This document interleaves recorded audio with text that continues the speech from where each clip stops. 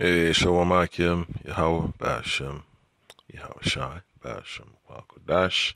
This brother Nash DC camp with another short lesson for the hopeful elect, and Shalom to the apostles and the elders and the Akim of William Stone. Shalom to you, Shalom, Shalom, Shalom.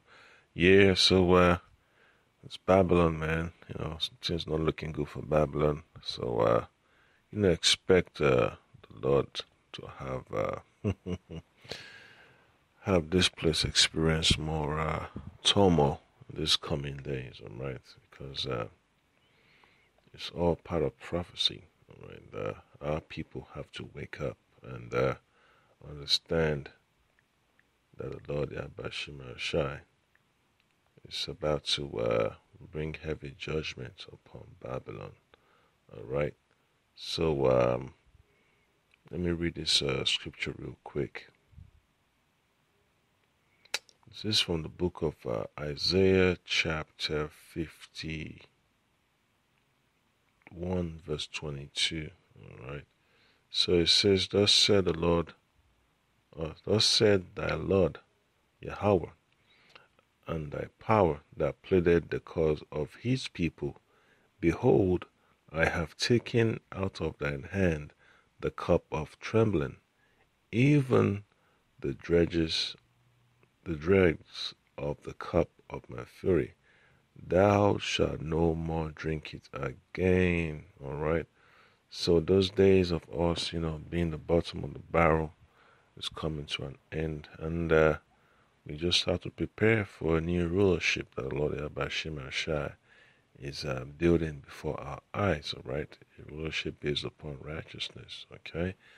And that's what the world needs. That's what our people need so dearly. And this current rulership on the face of the earth has to go. Its economic system, it's so detrimental to life upon the face of the earth.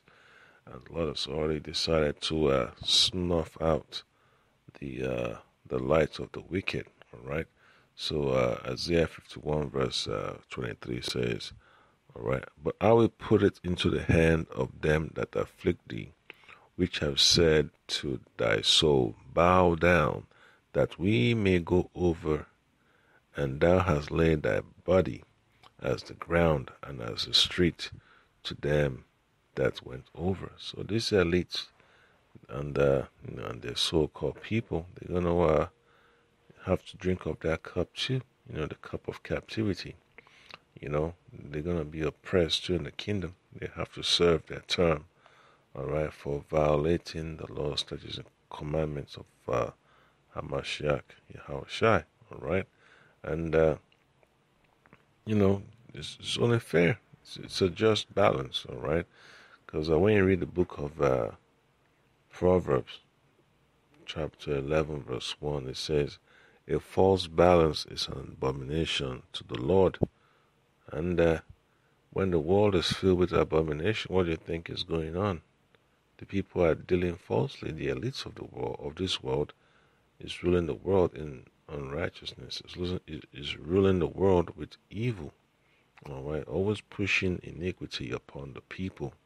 And the Lord has already decided that that time, for all the madness taking place, it has to come to an end. All right. So it's beautiful. So Proverbs chapter 11 verse 1 says, a false balance is an abomination to the Lord, but a just weight is his delight. All right, and Esau's rulership based on falsehoods. That's the reason why the Lord Yahbashim allowed him, all right, to be released for a short season. To prove to the world that this nation of Edomites, man, they're nothing but deceivers. And the world has seen it, The Lord gave the East Edomites enough rope to hang themselves, And the scripture also says that by their fruits thou shalt know them, all right? And the economy of the world is not in any good shape Why? Because the elites of the Edomites, man, they've messed everything up. And now they want to hold the people ransom.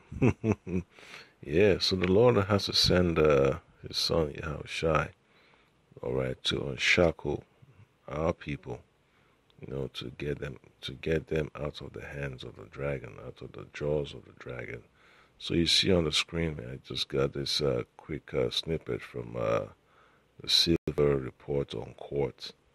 It tells you clearly about the state of the economy. It's not good. Job loss after job loss. They say, oh, well, we're hiring. But for how long?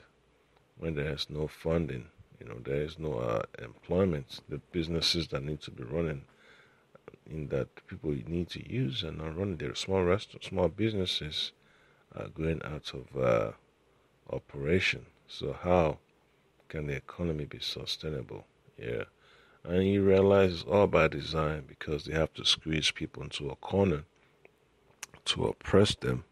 All right. And the desire to get the birthright back. All right. So the Lord has already laid a snare for Babylon that she can no longer remove her neck from. Okay. And these politicians are just going on, hook, line, and sinker. All right. So I'm going to read a precept from the book of Sirach, chapter 34. All right. So the economy is not really in good shape. All right. Mass layoffs and furloughs, and then next year, it's going to be tough on families, and over dependence upon the government is very, very, very, very, very bad, especially when you have poor leadership. Okay, and you just have to just watch and see what these so-called politicians are gonna do, and then you realize who the evil nation upon the world, upon the earth is. Okay, so book of Sirach, chapter 34 says, let me start from verse 21. It says, the bread of the needy is their life.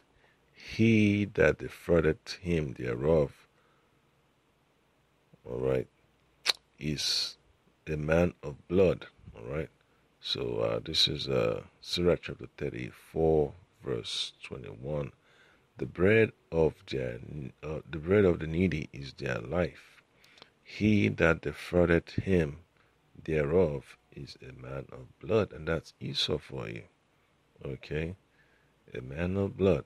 As he has not hated blood, blood shall pursue him. Yeah. So he obtained everything he had by fraud and murder, and the Lord by Shema Shai is going to pay him back, in full, double. Yep. So you just look at all the injustice upon the face of the earth, and you realize, how long it's going to take. And then the Lord just tells you, don't marvel at it. The Lord sees everything that's taking place. All right. So verse 22 says, he that taketh away his neighbor's living slayeth him, and he that defrauded the labor of his hire is a bloodshedder. Yeah, so when you see all those folks complain about their restaurants being shut down, and they're being fined and arrested and held, behind bars for a certain period of time, then you understand that the Lord was always on point when he said that. Okay, that whosoever defrauded the labor of his hire is a bloodshedder. So that's basically a murder. Your blood, sweat, and tears should never be interfered with when it comes to, your sustenance, all right? But Esau doesn't care. So that's the reason why when the Lord judges him, no one's going to care about him, all right?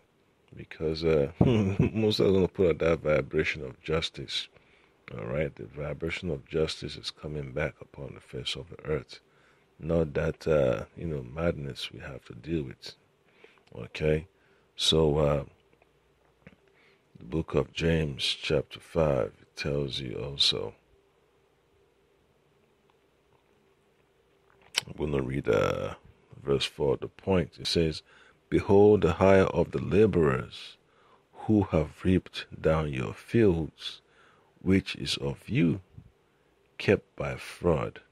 Yeah, so Esau's basically holding back, people from moving on, man. Our people, in captivity. So, what else? I'll carry it again. James chapter 5, verse 4. Behold the hire of the laborers who have reaped down your fields, which is of you, kept back by fraud, cried.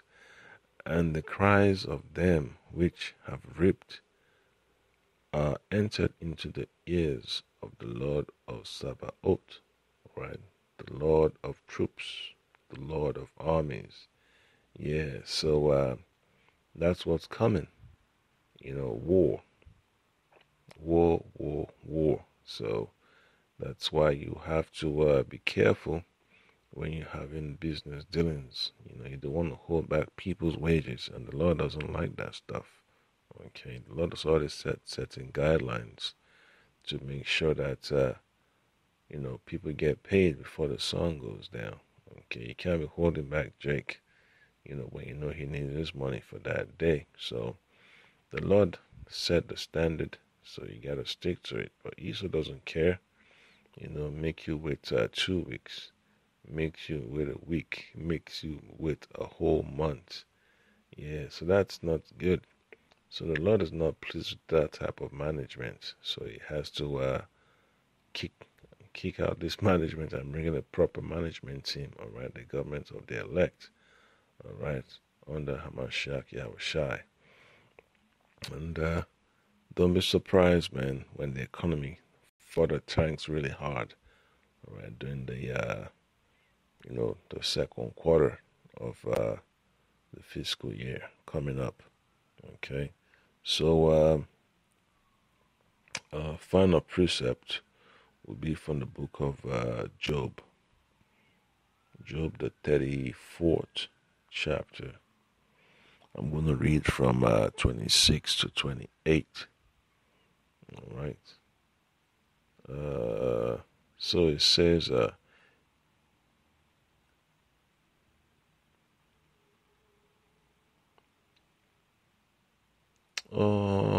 going to read verse 25. Job chapter 34, verse 25. Therefore he knoweth their works, and he overturneth them in the night, so that they are destroyed. So destruction is coming upon these elites very soon. All right, the Lord has seen their works, and they are not pleasing to him. So in the night they are going down. All right.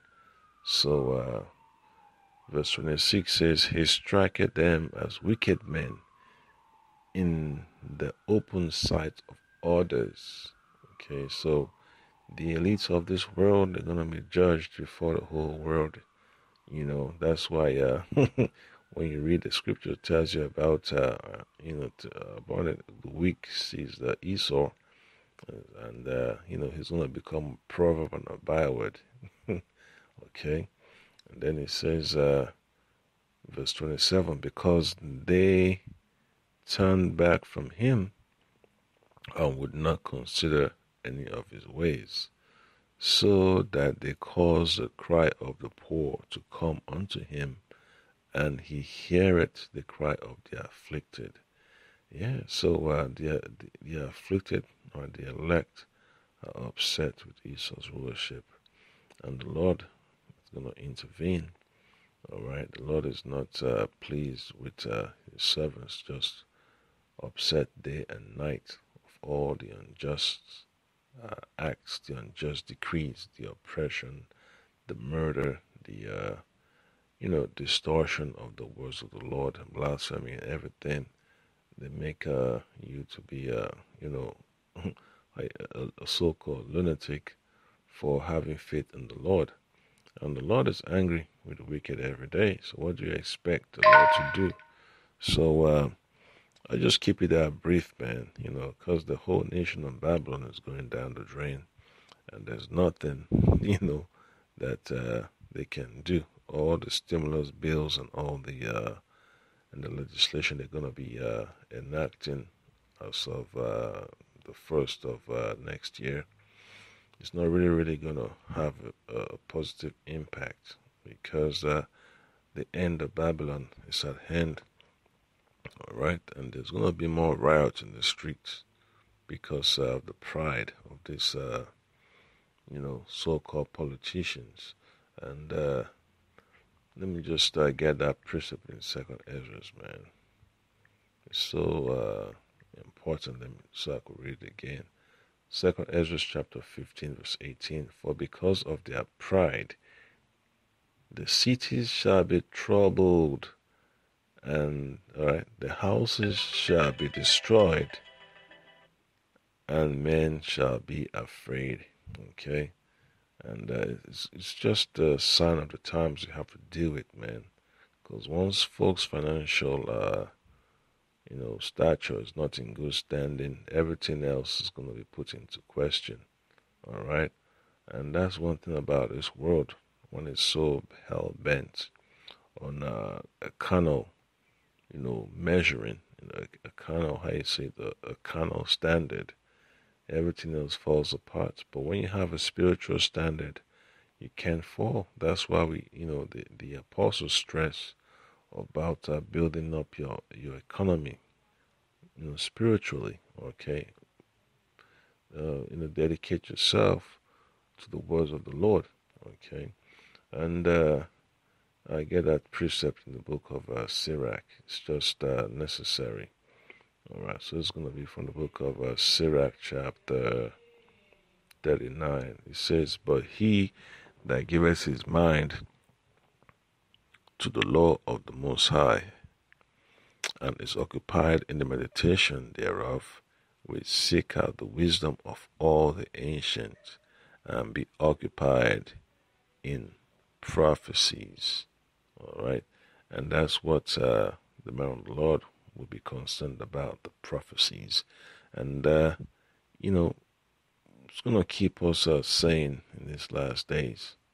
All right, a lot of folks are gonna go out there tonight and celebrate and have a good time and get drunk and get themselves into all types of mischievous acts and become victims of irrelevant attention. So hey, that's on them.